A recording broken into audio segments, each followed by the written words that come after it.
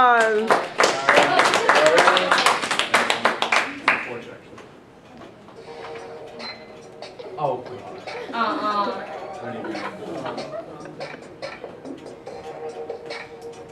I get girls up in this van 24/7.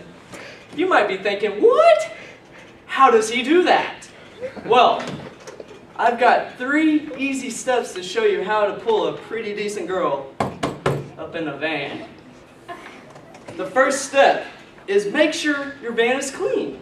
You don't want no Cheeto crumbs on the back seats or soccer balls in the trunk area. You want some nice rims on them, you know, shiny 22-inch rims. And then you would probably want some nice headlights up on there. And then you want a booming system, like y'all just heard, because it was booming. And then you want it car washed and detailed, so you want it shiny. This ain't shiny because it's cardboard, but you can imagine it's shiny. Now the second step is the most important step of them all, the approach. Now when you approach a girl, you have to play the right music. So if you see a nice girl that likes hip hop and R&B, you might want to play something like this.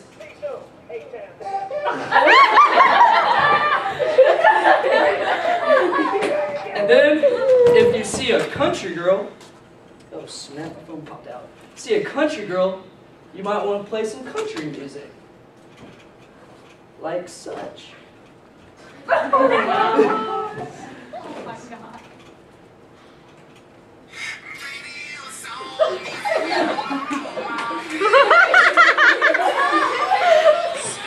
And then, if you come up to a nice girl, she might be a little bit smart, you might want to try and drop a nice decent line on her. Oh my God. Could be like this. Say, girl, you like fluorine, iodine, and neon. You know what that stands for? F-I-N, silent E-I, girl! You might want to pull something like that. Now, that's the approach. And the last step is confidence. You have got to have confidence. You're in a minivan. It's going to be rare that you're going to get a girl in a minivan. So if you have confidence, that might give you a little bit chance. Now this is what not to do. I repeat, what not to do when you're trying to pick up a girl in a minivan. In the van. No. Jackie, get in the van. No. Get in the van. No. No. Jackie, get in the van. Now that might get the cops called on you. Now you don't want to do that. So, what we learned was, 1, have a nice clean van, pimped out. Number 2, have a great approach. And number 3, just have confidence, and you could probably get a girl up in a van.